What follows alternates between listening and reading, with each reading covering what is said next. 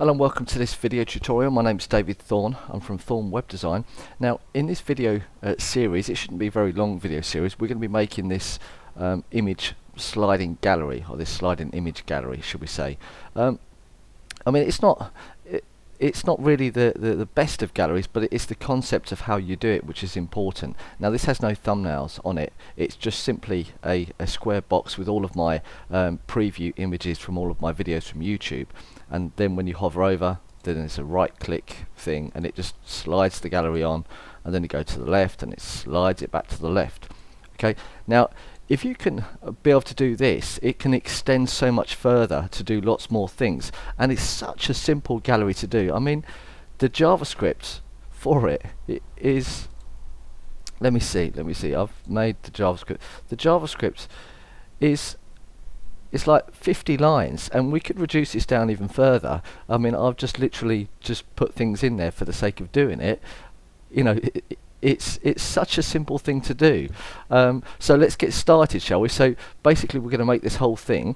I've got like, God, I don't know how many images there are here. There's a whole bunch of images. There's basically an image from every single video, which I've got, I think, just like 121 or something. So there's a whole bunch of images here that we're going to use, and let's get started, shall we? So at the moment I'm on the completed version, so let's just pop over to give a nice blank page, shall we? And let's get rid of any of these. Alright, what do you need on this? Now potentially you don't need any server-side experience with this. I'm going to use just a spot of PHP just to scan the directory and pick up all the images for us, but I'll show you how to do it without PHP as well. Alright, so don't worry about this server-side stuff. If you have no knowledge about server-side, this is fine. Okay, if you have little knowledge about JavaScript, this is also fine. I'm going to show you how to do the JavaScript. Alright, so with your index, whoops, don't want that one, let's close that one there. With your index.html or index.php, okay, it really doesn't matter. Alright, so let's just stick at the top, and we can do this in full. So, and I'm having really problems typing at the moment. Okay, so doc type and then HTML, let's just knock that down, and then head, and then title, and then slide in gallery. Okay, then I've got we want to attach obviously a style sheet as well, href, and we've got then css layout.css rel equals style sheets. Let's finish that off, and then we've got scripts type, and we need the jQuery library as well, JavaScript, and then source equals JS. It's in the folder of JS, and we've got jQuery.js because we're going to be using jQuery, and then we're just going to finish that off as well. And if you don't know how to get the jQuery library, I'll show you how to do that as well. Okay, so then just got the script. The script is the main one that we're going to run all of the code in. Alright, so that's basically our head done, and now let's just get the body done. Okay, so let's go and grab jQuery first of all. I've already got jQuery on here, so we don't need to worry about it, but that's potentially what the jQuery looks like. So let's just go over to the browser, let's go jQuery.com, and when it loads, and then there is this download jQuery v1.9.1. It'll probably be another version or whatever, but come onto there. Now you just want this compressed version. Okay, so download the compressed production jQuery 1.9.1. That then gives you all this text. Just click in the screen, Control A to select all, Control C to copy.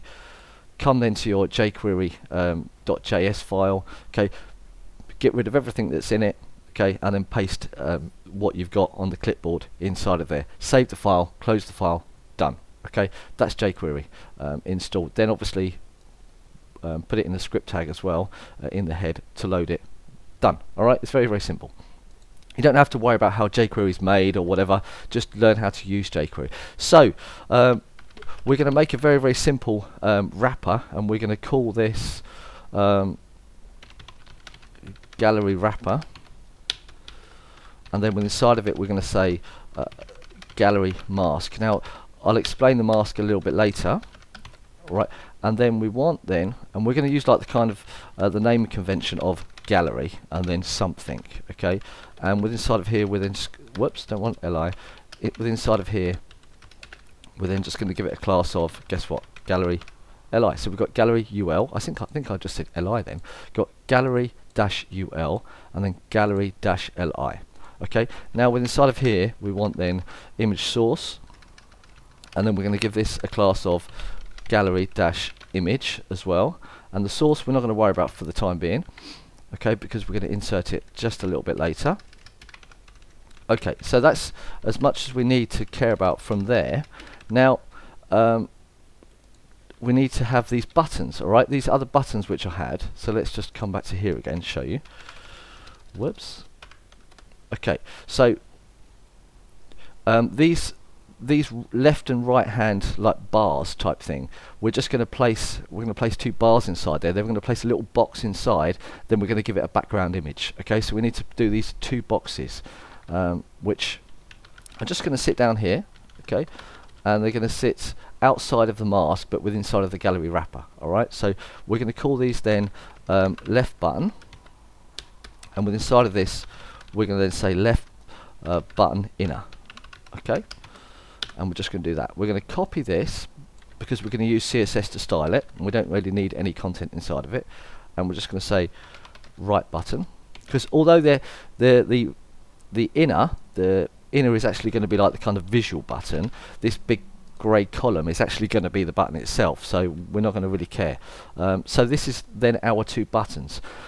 Now time for some styling, shall we? Now I know that one of the images, let's say we just got an image for and we just need to download that. Oh no, it's in gallery. I didn't download any of this stuff yet. That just run in the background. So we've got video image 10, that'll do.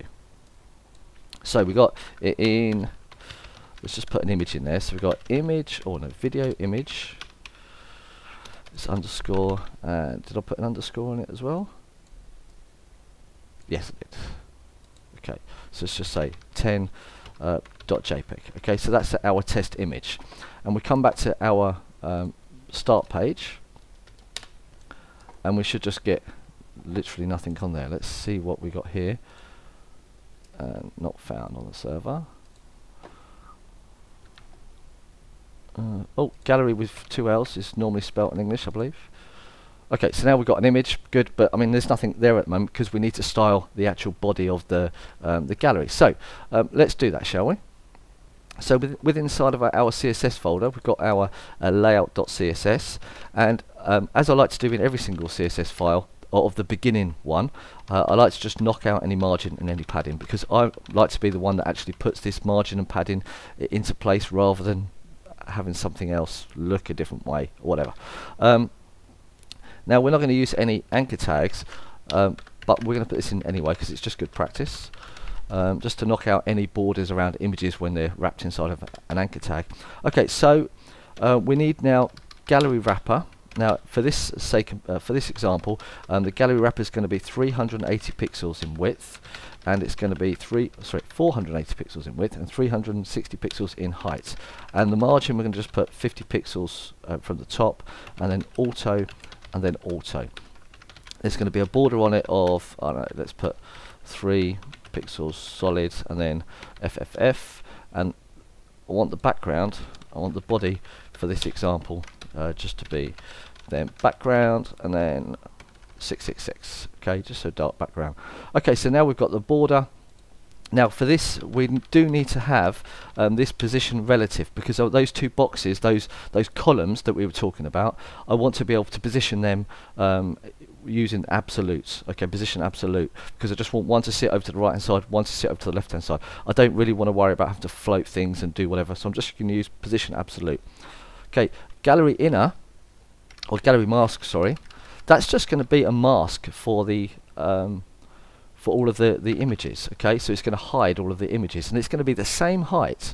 Okay, exactly the same height, but we're going to get rid of this position relative, and this is what I'm going to say overflow is equal to hidden. Okay, so it's not going to let anything else come into effect. So let's have a quick save of this first of all and see what we've got. so far. Okay, so we're all sitting in the middle right now, and we've got this UL is okay. We need to get rid of the margin on the top of this. We don't need any margin on the gallery mask, okay, because that's just sitting directly with inside of it, and it doesn't need a border either. Okay, so it's doing nothing more than just masking everything off. Okay, so now we go. We've got the image sat right in the center. Now we just need to do these bars so the bars sit there properly, and then we'll worry about the images later. Okay, so we've got left button, and we're going to say that's width of 75 pixels, and whoops, and height, David, let's move this down, and height then of 360, position, however you spell it, position absolute, top 0 pixels, left 0 pixels, and then background, I don't know, we'll do 666 as well, and then opacity. You might have to play around a little bit here with Internet Explorer and so on, but they're not huge difference, and we're going to say 0.5, so we're going to reduce it down by half the opacity. Now I don't really use the opacity too much, but I think it's just Moz opacity and something, but just check on the web for the different styles of opacity. Okay, so now let's just copy this, and if I do use opacity, then I just do quickly check what it is on the web, okay, to see for browser compatibility. So okay, so that's now to the right, so the right button's going to sit to the right hand side, the left hand button's going to sit to the left hand side. Let's save this, let's have a look. Okay, and our two buttons sit there, or our two columns, should we say, sit there nicely. Now what we want to have is this box in the middle, which is going to hold our arrows. So that's called left button inner.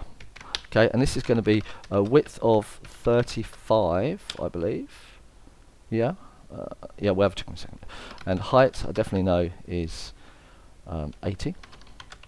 And that's just going to do a little bit of mathematics, which then should have been 140 pixels top, and then auto, whoops, auto 0 and auto, and background for the time being we're just going to do as red. Okay, so let's just do this. Okay, and we get our button there nicely. Now we've just got to put the other one in, so we can just copy this potentially, and we can actually just place that in there and do right button like that, refresh this, and there we go, we get both buttons. Now I've got these two images. Where are they? Where is it? Okay, images here. So we've got right move right arrow PNG and move left arrow PNG, and there's two arrows in it. One's a little bit lighter than the other one, so we're going to use then background on these, but we're going to have to do separate ones for this. Okay, we're going to say then left button, we're going to say then background, and I like to use background image personally, so whatever you want to use. And then we're going to say move, and this is left, so left arrow dot PNG. Okay, and I'm going to say background repeats equals then no repeat, and then background's position is then, left one was minus 35, I believe, just this in a minute, so minus 35 left, and then nothing top. Now let's copy this and just do the right one. What are we on at the moment? 13 minutes. Oh, we're good. We're good. Okay, then this one's then, I believe, 0 and 0. Okay, so now we should have the two buttons sitting in these boxes, alright, and we'll just knock out this red background here and come back to here, and let's see what we got. And obviously nothing, which is good. Let's have a look why that's not loading. Failed to load. Where are they? Let me see where they were again. Complete. Did I copy them over? Images. Yeah. Did I make a spelling mistake? Probably. Move left arrow PNG. Move. Huh. Right. Okay. We'll work this one out. Why is that not working? What have I done wrong here? Move left arrow PNG. They are PNGs. They are PNGs. Moved left arrow. Okay, let's check this.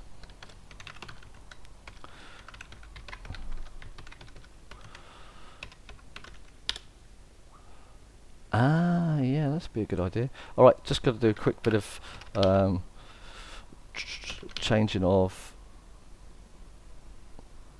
Oh no, wait a minute. Change that one there. Ah, because they can't. Oh, that doesn't seem right.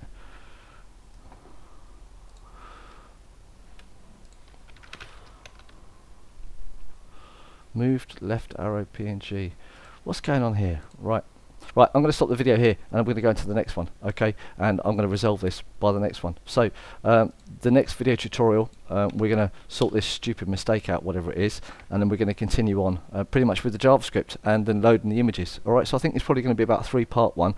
The second one's going to be then probably getting all the images in there. Third one's going to be the JavaScript. Then we're going to be done. Okay, all right. So I'll see you in the next video tutorial.